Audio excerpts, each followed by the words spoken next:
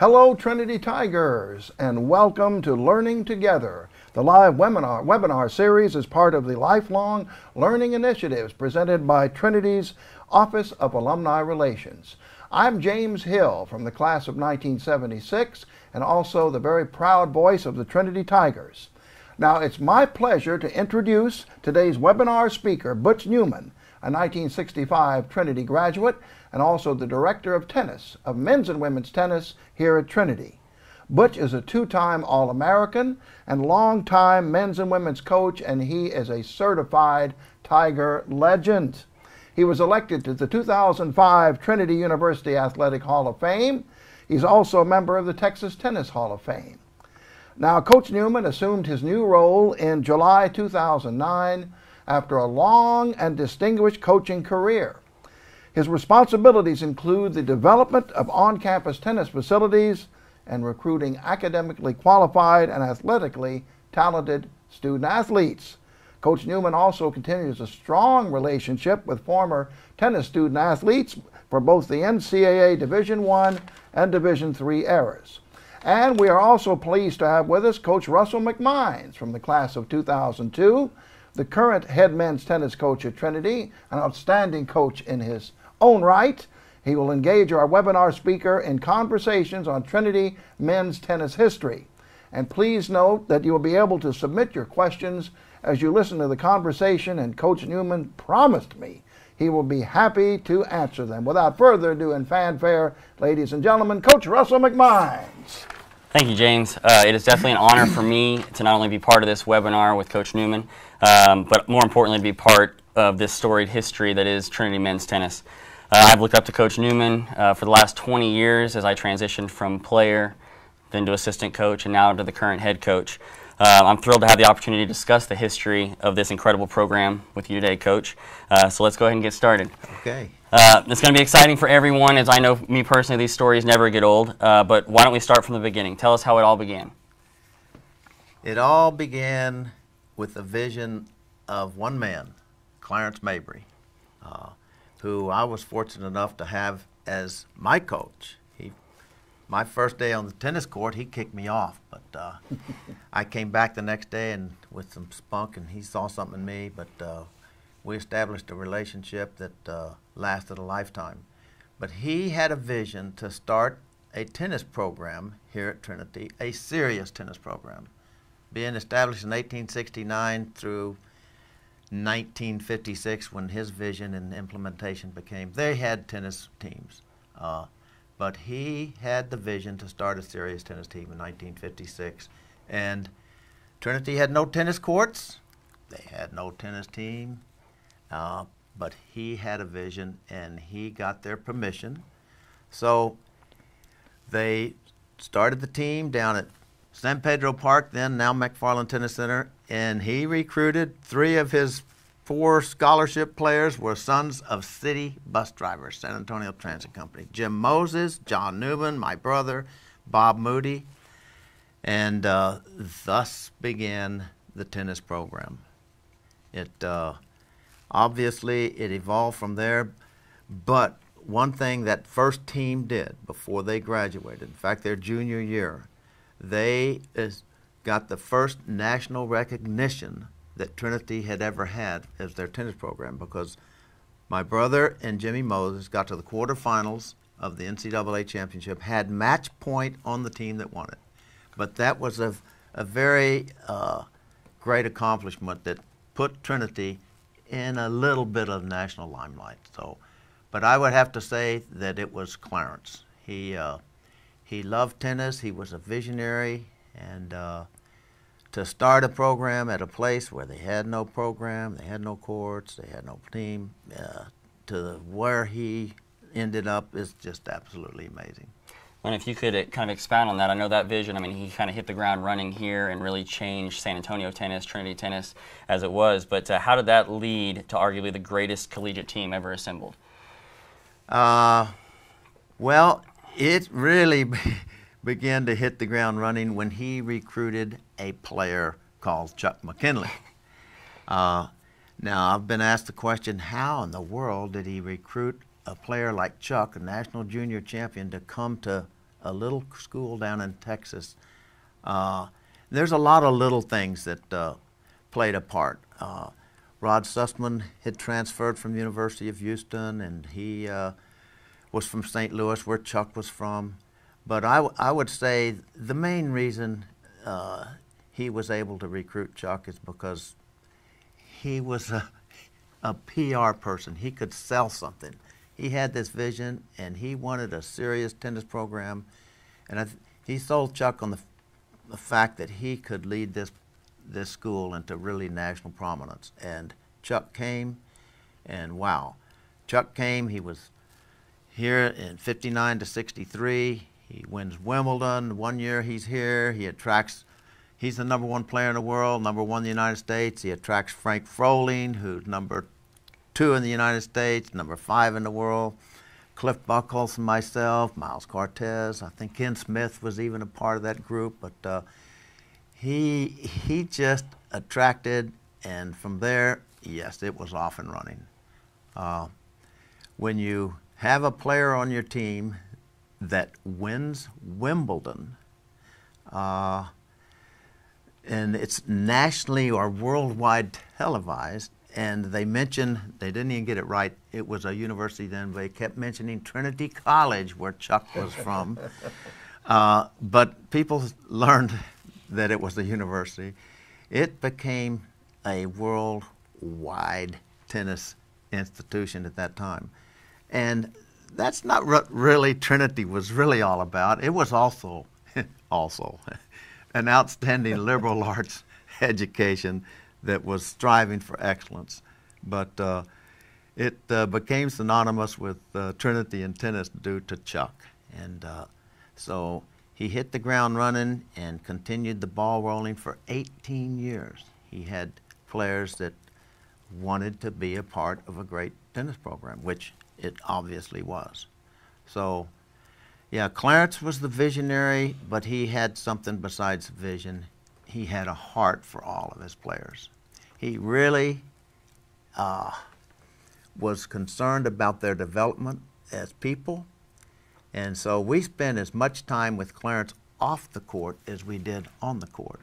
Over at his house, in his car, I mean, just sitting talking, because you knew he wanted what was best for you. If you had a personal problem, you call Clarence. He is always available. But he was what I would call the richest man I ever knew, because of those relationships that he established and earned because of his genuine concern for his players. So I had a great role model to have as my first coach. He kicked me off the court. I came back the next day storming, but wow, little did I know that he would be the most influential man in my life, bar none. So Clarence started the program, kept it rolling, and the rest is history. Well, and I mean, a little foreshadowing of perhaps why you're sitting in this chair with us today. I think a lot of similar sentiments among your players. But you know, as this team was rolling through the 60s and establishing some dominance and a solid reputation, could you talk a little bit about how, you know, in the 70s when the collegiate success started to roll around? Well, you know, it rolled from the great teams of the 60s that never participated as a team in the NCAAs, because players of that renown, they wanted to go for the titles such as Wimbledon. I mean, and in fact, Chuck had to get permission. Clarence had to get it for him from Dr. Laurie to go play at Wimbledon, which was a great decision. But so it continued through the 70s, and wow, what teams they had. They'd finished second, they'd finished third, fourth. But in 1972, wow, the NCAA national team champion, Trinity University, led by Dick Stockton. He had Bob McKinley, Brian Gottfried, Paul Gherkin. They win the national team championships at NCAA in Athens, Georgia, by the largest margin that has ever been scored. The scoring was different in those days. They did it by individual performance. It's not like the dual format that they have now. So, but now it's dual match, and but up to that point in time, it was shortly afterwards they did switch to dual match. They just had a phenomenal tournament, and it continued to roll. Clarence, I think he started 56. He turned the reins over to Bobby McKinley in 74. Bobby coached for 10 years, and he was right on the cusp of winning national championships, and he had some great players. And in fact, one of them, I mean, Brian's little brother,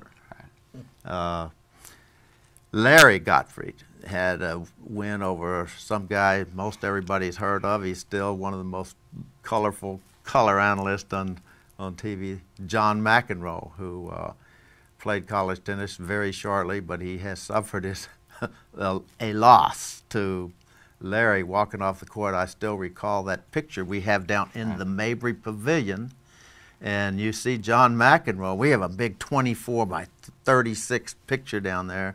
You can see clearly John McEnroe hanging his head in the background with his famous headband still on, and Larry walking off the court with a big proud #1, and he had just taken out John 7-5, 7-6. So the program continued to just go great guns in the 70s and in the 80s, and so anyway. Where was I? No, that's one of my favorite stories to tell. And I know, in the 80s, you came back into the program as well. And, if you could talk a little bit, we've talked about all these highlights in the history of the program, but at this time is when Trinity University and the program faced its perhaps most controversial and challenging decision. Could you tell us how the transition from Division I to Division III came about? Yes, and before I do that, let me just say this webinar we're doing today is just focusing on men's tennis. Right. We have, some outstanding women's national championships. In fact, our current women's coach, Gretchen Rush, who's going to do a webinar on the women's aspect of tennis. She and Louise Allen won a national championship at the NCAAs. But, Emily Burr Foster, too, USTA national champion. Yeah, well, I mean, we've had some great women in our program, so I just want to make sure everybody knows that I'm not forgetting them. We have a special program just for that part of the program.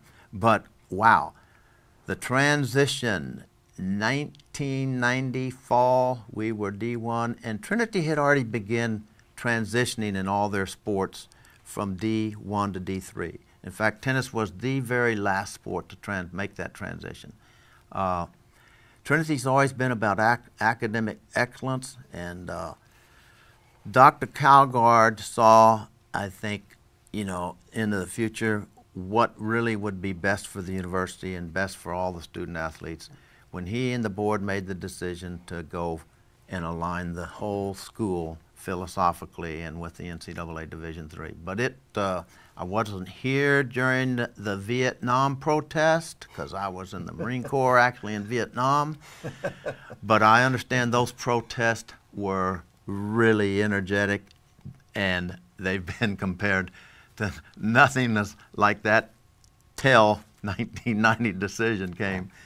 And I witnessed some of that myself, by the way. We had uproars, people trying to get to Calgard as they went in for the press interview, and it was wild. It was chaotic, and Calgard took a lot of heat. I mean, some people thought that we had even dropped the tennis program. We didn't drop the program. We were just transitioning to a new chapter, and but the players didn't like it. The players wanted to be the ones that brought this all the way back up to the top to win another NCAA championship. And those players, we had them sleeping on the court for weeks afterwards in protest until it finally became apparent that, hey, the decision was not going to be reversed. It was there, it was tough, and it wasn't easy. It wasn't easy for me. Because I had come back to try to revive this thing and bring it all the way back to the top. And when they went from D1 to D3, I had some offers to go to well-known D1 universities.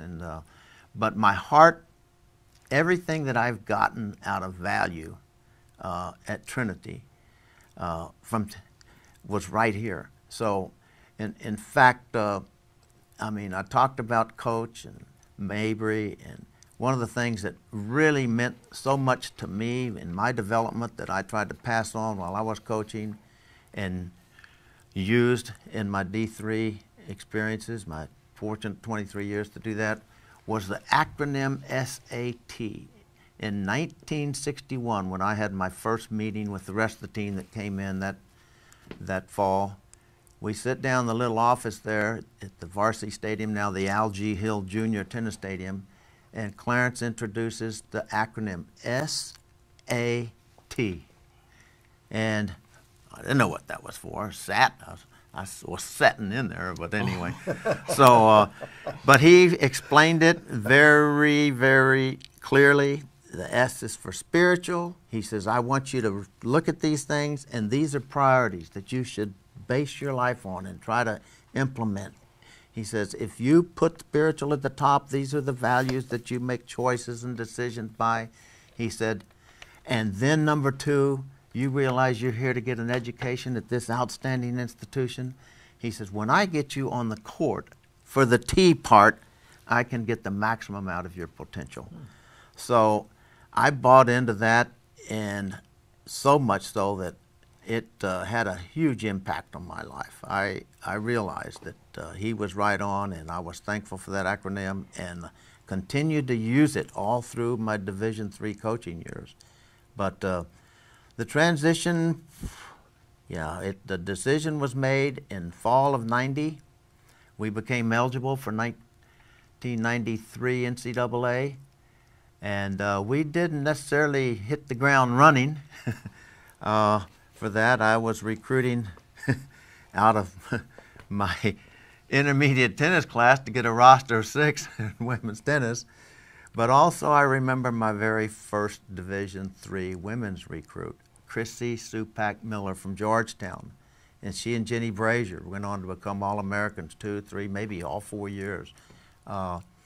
They were very fruitful years because even though Trinity's won a lot of national championships, I always considered that every year was successful if we were growing in the acronym SAT and having great experiences and things that we could learn by and grow by. But we, after the decision and after the transition, it was 1997. We had climbed back. We're climbing back. We won our first D3 national championship. In fact, a guy named Michael Taz Slutsky and Jamie Broach on a Friday afternoon over in Tennessee won the ITA National Men's Doubles Championship. And the next morning, Jamie Broach wins the National Singles Championship. They were coming in pairs. They were coming in twos. That wasn't the following year. We had Lola Taylor and Lizzie Yasser win a national doubles, and Lola won the national singles. The following year, we had Lizzie Yasser and Amanda Brown. Lizzie wins the national singles. She wins the doubles with Amanda. It was, in fact, Lizzie, wow, she was the best women's player I've ever recruited. She won like 5 national championships while she's here. You get one of those, Russ, and you're off to the races. But anyway, so we climbed back up, and the culmination, it seemed like, well, let's see, I don't want to forget the Corpus Christi twosome. We had Stefan Parker, Sean Fifield win the national men's doubles, and Haley Didastoria and Heather McGowan Anderson win the national women's singles. And that was a memorable match because they were getting creamed. I mean, they were just so nervous playing in the finals. Their parents were down there. They had a good crowd. And I think they lose the first set 6-love. And I go out there, and I don't know what to say to them. But I did say something like this. You know, you girls are just stinking up the court. You are embarrassing the whole Trinity tennis program. So loosen up. You can't do any worse, you know, and just go for it. they turned around, won the next set, and win a tight third set tiebreaker and win the national championship. And that was so memorable because of my comments that I remember. But it woke them up. They got loose, and you've got to be loose. Right. So, but the culmination, I think, of all my D3 days was wow. And you were a member of that team in 2000 when we unbelievably, within 30 minutes apart, win the national NCAA team championships. The men win it in Kalamazoo. Keith is up there coaching, and Keith Mackay. Keith Mackay and Ryan and I are over in St. Peter, Minnesota. And the women have to come back from a 4-1 deficit. Wow. And when we won that match, it was like a dream. I mean, I couldn't believe, Ryan and I had gone to church that morning at a place called Trinity Church. Well, I kept the pin. And we were thinking, ooh, is that an omen? So, and that afternoon we have 2 national championships, and I'm thank you, Lord, for a great, great day. But, yeah, I mean, we went on, and, my candle was burning low, and, Russ, I told the key to establishing this whole program was the Coach Mabry, and I was fortunate enough to be in the right place at the right time to continue trying to follow in his footsteps, fulfilling his SAT acronym and developing young people to prepare them for the next life. But Trinity is very, very fortunate to have you at the helm because absolutely, we feel like you have bought into that. You lived it, you experienced it, and you have a heart to develop young people. And the coaches are really, they can have the most profound impact on the students because they've got them out there for 4 years and practices and matches and traveling, and they do have little hiccups that you have to kind of get them through, and you've had your share of those. But we're very fortunate to have you at the men's helm to keep this going, Russ. So thank you for your commitment to keep it rolling. Well, I appreciate that. I had tremendous mentors with both you and Keith Mackay, who was my personal coach, and then the assistant while I was here, and ultimately turned over his position to me.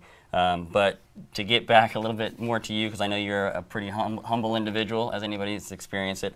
In my opinion, the success of the transition ultimately from Division I to Division III, and our ability for our program to be where it is today was made possible by you staying at the helm throughout that transition.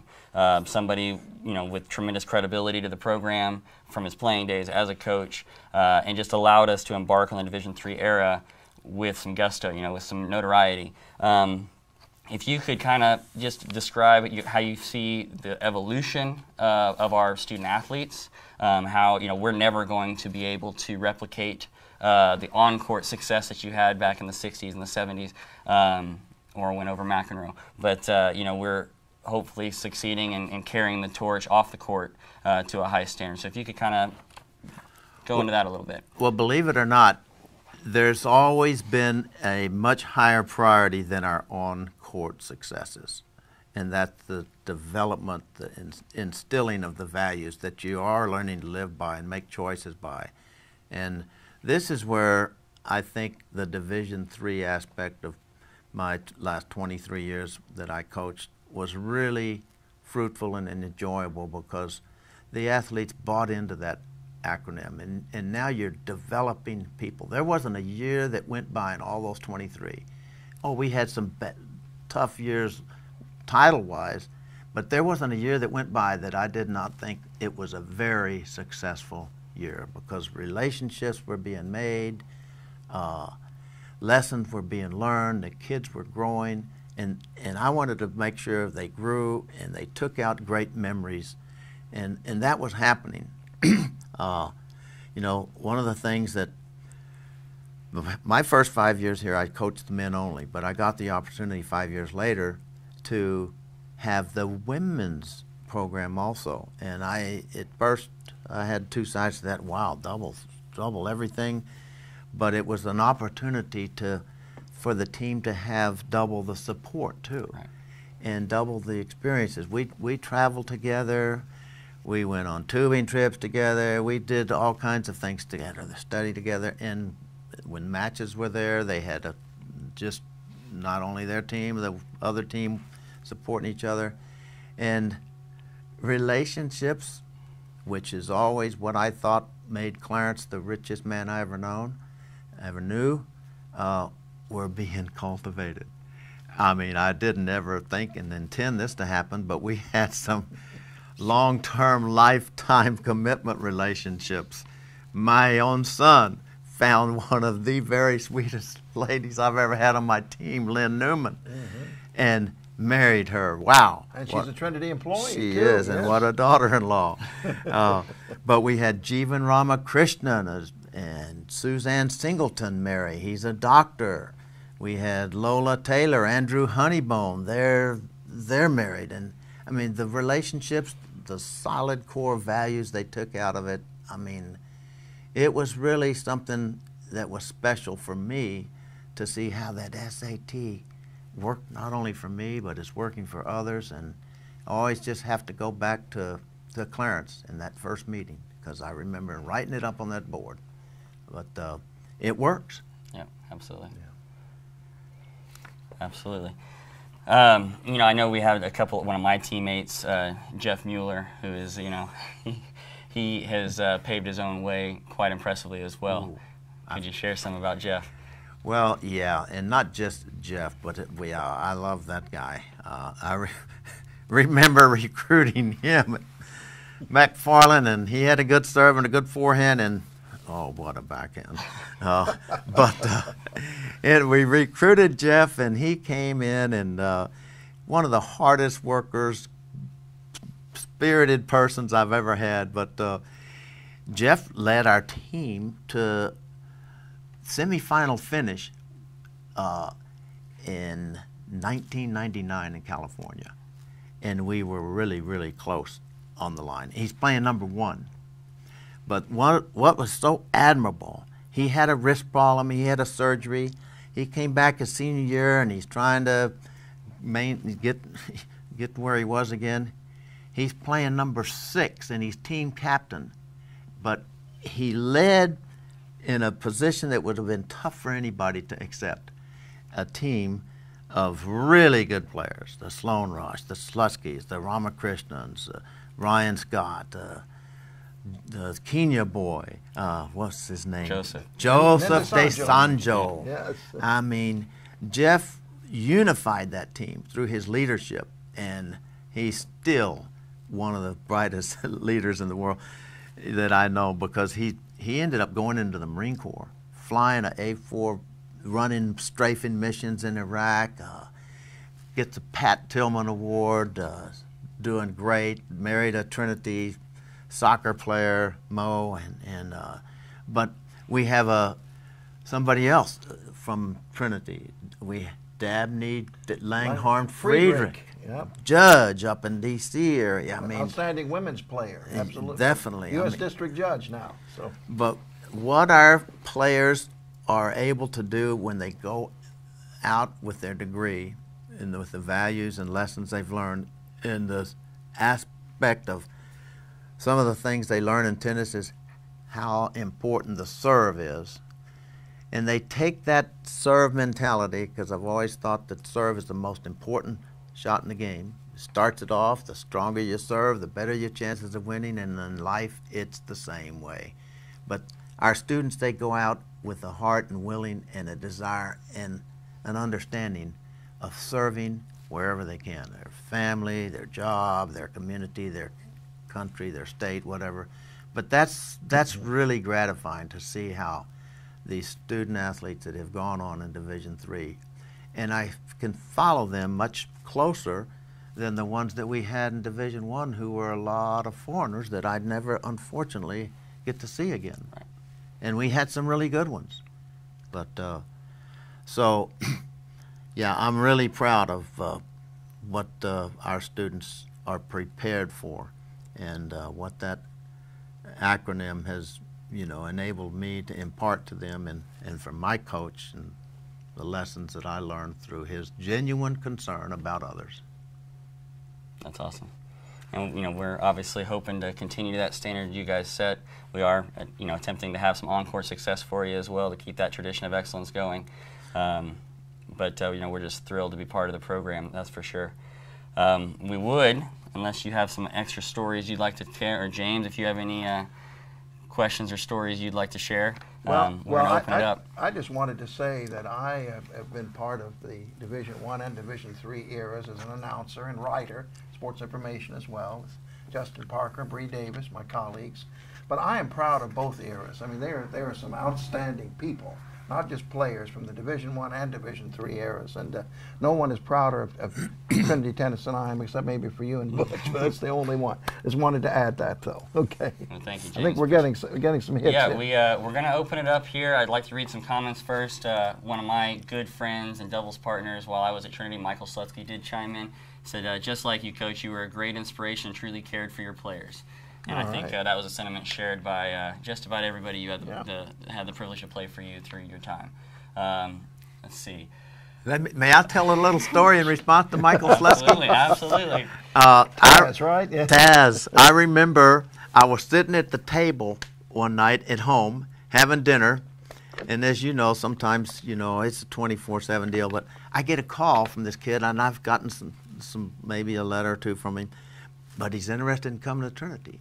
And one of the reasons was he was waitlisted at Emory. And so, man, I looked him up real quick, saw how talented he was, got on him like a flea on a dog, and talked him into coming to Trinity. And it just so happened his freshman year in the finals of the ITA up in Sewanee, Tennessee, in the finals, he's playing a kid from Emory. I have never seen a more determined kid. If there's any time we ever played Emory or anybody had anything to do with Emory, Taz was super motivated. Absolutely. And he ends up winning that match as freshman and All-American. And yeah, Taz, I'm glad you were waitlisted over at Emory. And he's obviously listening to us here. He says, you were to us what Clarence was to you, so thank you. It can never be repaid. Very nice. Okay, we do have a few questions here. Where do we send checks to better support the program financially? I love it. Oh, thank you. Trinity University. You can send them actually. Butch Newman, Trinity University, but label down the corner tennis program. And we will make certain if you want them to be used for tennis, we'll use them for tennis. And our coaches always have ideas where we can spend money. More ideas than money, so but send them in care of me at Trinity University, 1 Trinity Place, San Antonio, 78212. Thank you for that. Absolutely, yes, thank you for that one. Can the coach talk about the prospects for this year? Well, you know what, Coach? I think you ought to be the one to, but I will say you got a pretty doggone good player coming in and one coming back, a national champion coming back. We do, yeah. I mean, this year should have a very different look from last year. Last year we had a few roadblocks and some struggles along the way, but as far as incoming players, we were fortunate to get a very talented transfer out of Redlands. He's going to be an incoming sophomore, so he'll join our already very strong sophomore class. His name's Cameron Crimble out of Arizona. We're super excited to have him join the program. I mean, he's a decorated junior player and had great success last year at Redlands, and should really make us a deep program. We're also, as Coach alluded to, returning Matt Tyre. He had an injury last year that forced him to take a red shirt last year. We're fortunate that he is in our 5th year program here at Trinity. So he's got another year of eligibility coming back to us. We also brought in a kid, ironic, he's the son of one of my good friends, but also competitors, Paul Settles out at Claremont. His son, Christian Settles, is coming in as a freshman this year for us. And then a Texas boy, Archer Zigman, out of the Houston area, played for Memorial, won state doubles, and they won as a team this year as well. That's just to name a few. We've got some open tryouts that we're going to run as well. And so we're looking forward to this year for sure. It should be a nice turnaround year for us. I see. Is that Jack Shull at the top? It is. Jack Shull is a former baseball All-American, a member of our Athletic Hall of Fame. I can't read the question, though. Okay, Russell, young eyes. I'll Go take ahead. it. Which Trinity men's tennis player had the best success on the Pro Tour? On the Pro Tour, wow, that's a good one. Unfortunately, when Chuck won Wimbledon and was #1 in the world, it was still amateur tennis. Chuck got a grand total of $18 a day for every day he was in Wimbledon. Oh, man. And unlike, what do they get, $3 million this year or something for winning crazy. the thing? But the most successful on the Pro Tour, Dickie Stockton, Brian Gottfried, I'd say have to rate right up there. Dickie beat Connors in the finals of the U.S. Pro Indoor one year. Brian wins Wimbledon doubles with Raul Ramirez, but those two guys were top 10 players for like almost 10 years in a row. Wow. So I'd have to say they were our two most successful men's pro players. Right. Awesome. Mueller has joined us. He Jeff says Mueller. The second to Slutsy's comment was actually from him. He said, "Thank you, Coach, and keep rocking Russ." I appreciate that, Jeff. Jeff is a great teammate. He definitely took me under his wing to try to get the most out of me while I was here as a player, and I will be forever grateful. Even was his assistant when we were running NCAA events after I graduated. So, definitely a lot of love for Jeff. Jeff, just one a little more. No hard feelings about that back end you came in with, because I saw it totally mature, and with you hitting great slice approach shots in that match out at Claremont that you won against this Russian that enabled you to become All-American. Hey, you're one of the ones I'm really proud of. Only decision I have about you is that you didn't have more years to play for me. Right. And he's following up with that. He said, "It was terrible. Who are we kidding? Lucky to even be on the court with the great players on our team." And that's typical Jeff humor on that one.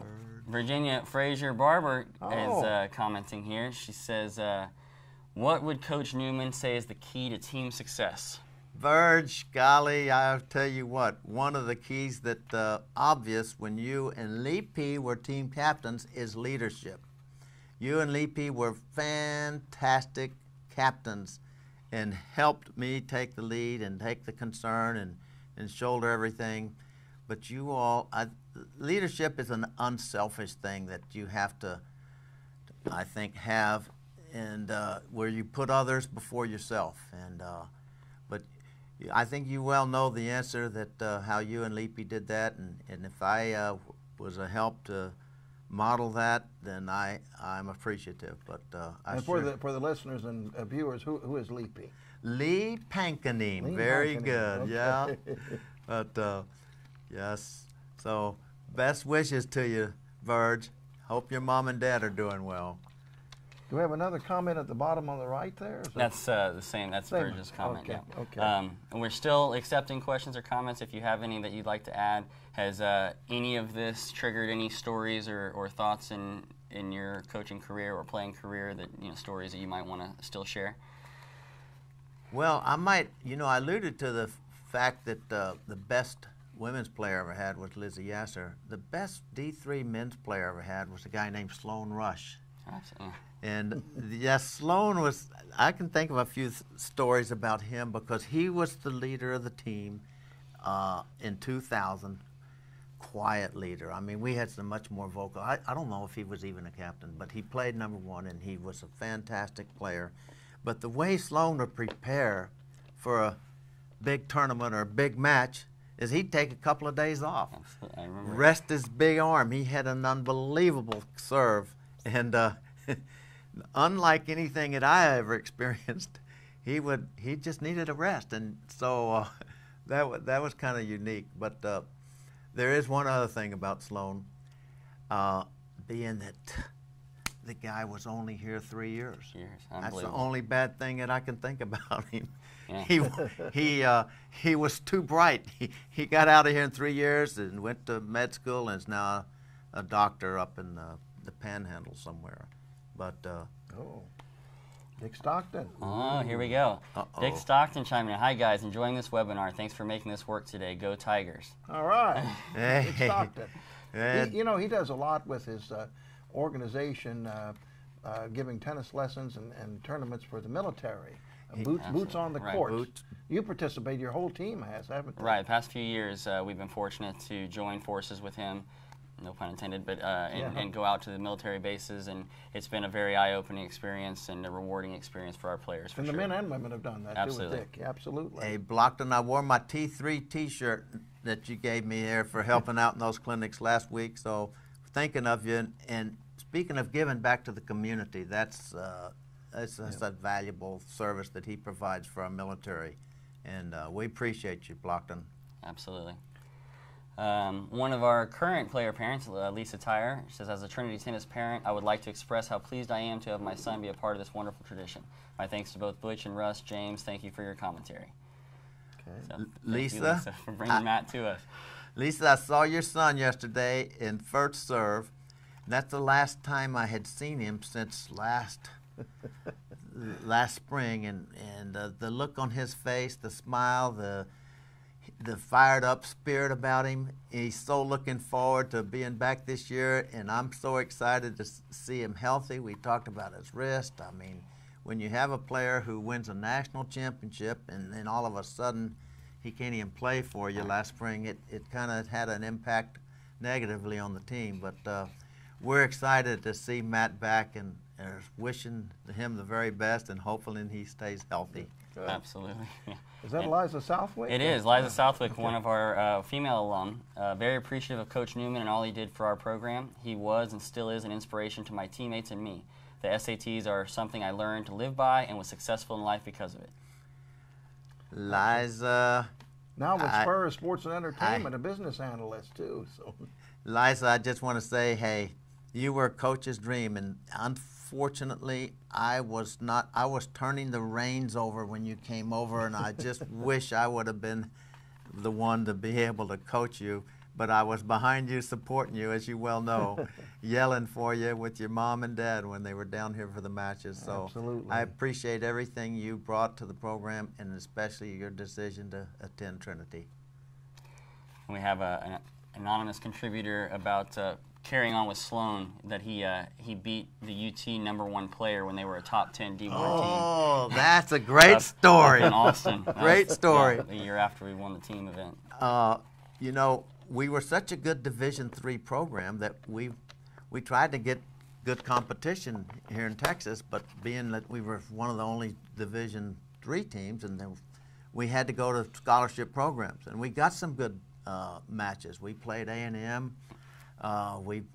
We played UT, but we never got the opportunity to play them again after Sloan beat their #1 player up in Austin on their home courts. Yeah. I mean, we had some good tight matches, and but they would use us, they thought, for cannon fodder, and we would give them, we'd give them great matches. But yeah, Sloan, they weren't expecting that big serve and big forehand. I think he had taken a week off before that match. That was truly an incredible moment for sure. Looks like our last comment here, unless anybody else has any more questions they'd like to throw in here. But I would like to echo and share in Slutsky's sentiment that thanks for all you have done, Coach. Great to see this history of tennis in a public forum. So we all are very appreciative of that. We're getting some amended. It says that was actually Jennifer Lambeth who commented earlier, not Lisa Tyre. Oh. It's the name is incorrect on the screen there. But hello, Miss Lambeth. We're excited to hear you watching as well. We do have a late contributor here. I was there from '86 to '90. Took intermediate tennis classes there a couple years, and hearing that you had to recruit from some of those classes was amazing. I just missed my chance. Just kidding, was nowhere near the best in the class, but still fondly recall the lessons from those classes. Thank you for all the wonderful memories of the Trinity program. Andrew Appold, class of '90. Oh, that's nice. Wow, Andrew. You probably remember a girl named Susie Klimmer. She was from Arizona, Phoenix, and wow.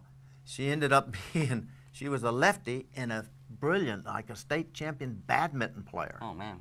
So, you know, she had great hands, good overhead, you know, topspin, forehand, but not much experience playing tennis. But it's amazing how well she and another girl from Arizona, Sarah Fulner, developed their senior year. We're in the semifinals of a tournament at NCAA Team Championships in Sweetbriar, Virginia. We're playing UC San Diego, and we're in the doubles. Started out with doubles, all three doubles, and we have two match points at number 2. We have a 7-1, 40-15 lead at number 3, where Susie and Sarah were playing, and we're up a break at number 1, and we lose all 3 of those. But I'll never. But it was all fun. I mean, but Susie was a great one. You may ever remember her, Andrew. And then where is spring break this year? We are going to Florida this year, back to Florida this year for a good experience down there that we get to play at the USTA National Tennis Center, which is an incredible complex. So it'll be a good experience for our players for sure.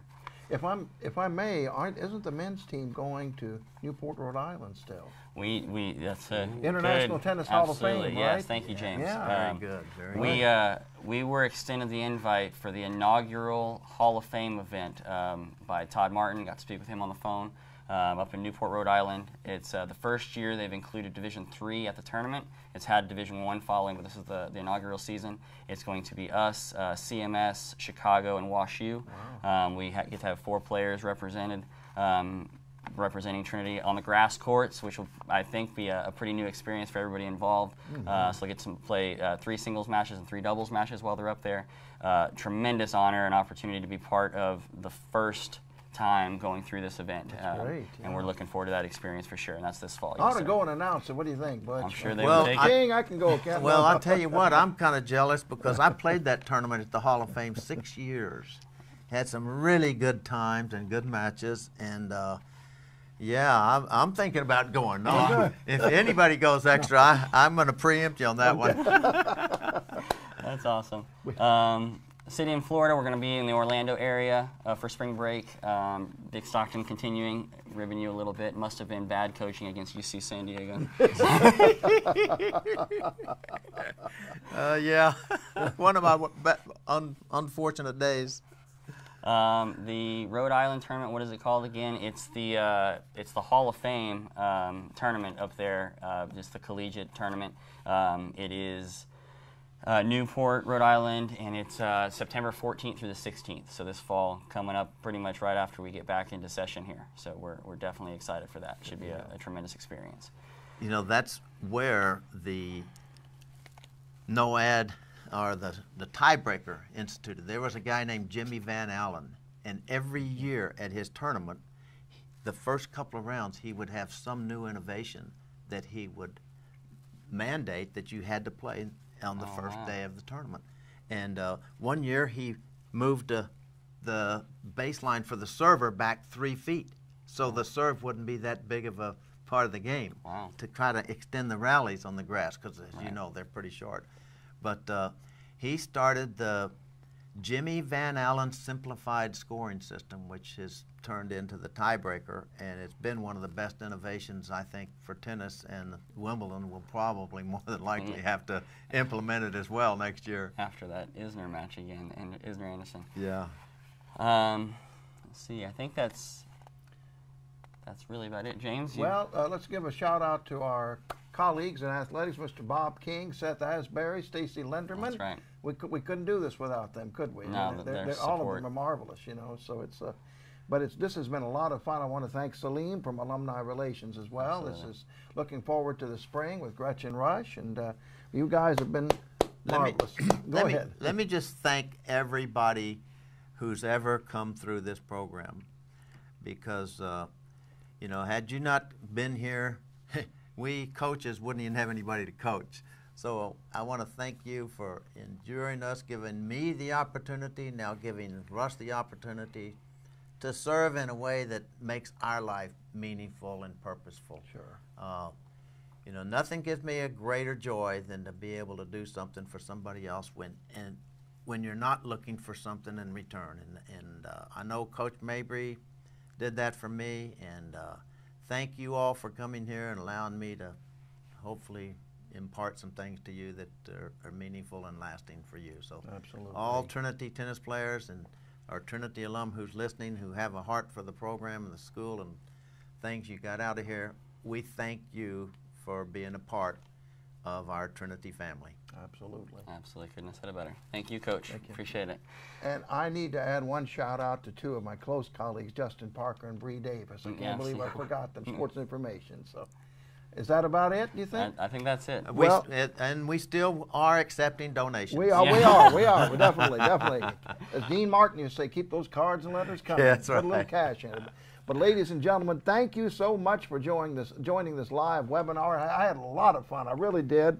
Our next webinar is scheduled for August 29th at noon Central, featuring Ben Gerwitz, the class of 2002. He's a financial advisor who will talk about retirement planning basics. Now, Butch and I are not ready to retire yet, but we're sure. Believe me, but August 29th at noon, Ben Gerwitz, financial advisor. So thank you all, and go Tigers. Thank you. Okay. Well, we did